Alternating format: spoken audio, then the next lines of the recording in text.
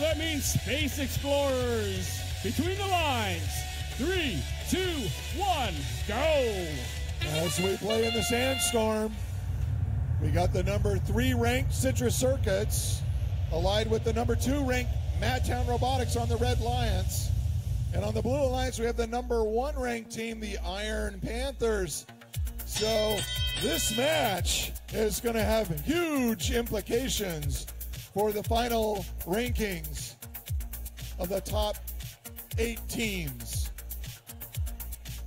And right away, the Red Alliance has a big advantage, 30-18 with just under 2 minutes left. 13-23, very swiftly gathering hatch panel. But look at 62-41, playing some very good defense, really slowing down 13-23.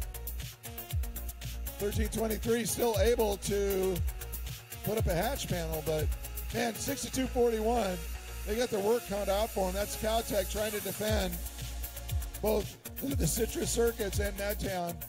Those robots are fast and maneuverable. In the meantime, Eagle Robotics, 1388, placing cargo into their cargo ship.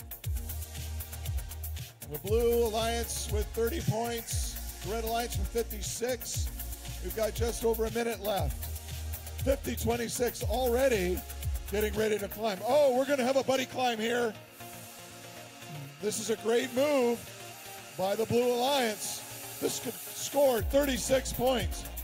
1388 is in position. 62-44 in position. Can they do it? 50-26. 1388 adjusting their position on the ramp. We got 40 seconds left, plenty of time.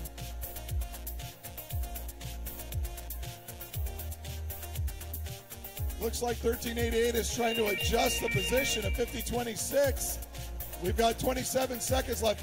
They shoved them over. Looks like they're just going to go for the climb and get that ranking point, not take a chance. 13-23, very quickly up on the ramp for the Red Alliance, up to the level 3. So they're going to get the ranking point for that climb with 65.06 on the platform. 1678 not moving with 2 seconds left. That ends the match.